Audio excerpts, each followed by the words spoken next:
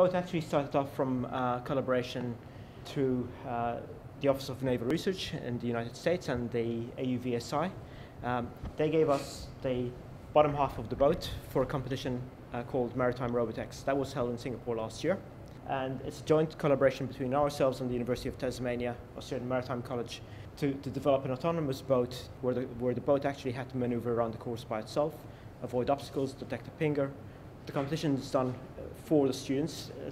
We have several undergraduate students taking part in building parts for the boat each year, and postgrads, and then we take some of them to the competition site. We went on to develop the boat further for environmental sensing applications.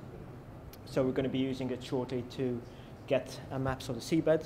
The value is that you'd like to put the boat to do useful work in areas where you wouldn't go yourself. So if you have dangerous waters or rough seas, you wouldn't want to go there. Right? You still have to be able to monitor it. For a research scientist, if they're monitoring the environment, most of the time they're waiting for the weather to be right. In this case, you can send the boat out even in quite reasonably rough seas and get it to do the sensing for you, come back again, and you've got put nobody at risk. There are boats out there that can already do quite a number of applications. The big problem is getting governments to allow autonomous boats to go out independently, where you don't have somebody supervising them. Currently, we have to operate them in line of sight.